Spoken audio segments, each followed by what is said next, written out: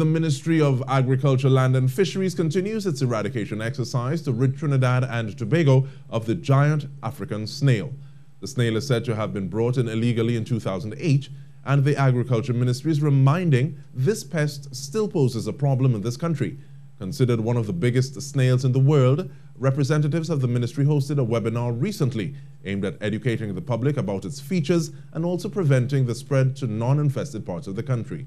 Agricultural entomologist Rishi Mohansingh said that the ministry continues surveillance of the giant African snail. On the tree, it's underneath the leaf. That is a banana plant, and they love banana plants, they love banana trees, they love pawpaw, but you find them on other plants as well. Now the thing is, it's a land snail, so most people will be looking on the ground for this snail. But if you look at the picture there, it is actually under the leaves of the plant. Mr. Mohansingh said sanitation is a key to preventing the spread of eradicating the giant African snail.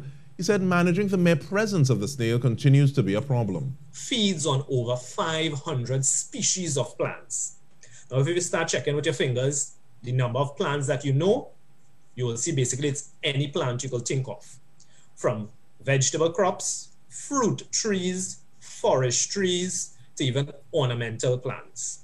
So it affects farmers who grow crops for our consumption, but it also affects those people who actually sell lumber and also people who do ornamental plants for landscape and things like that.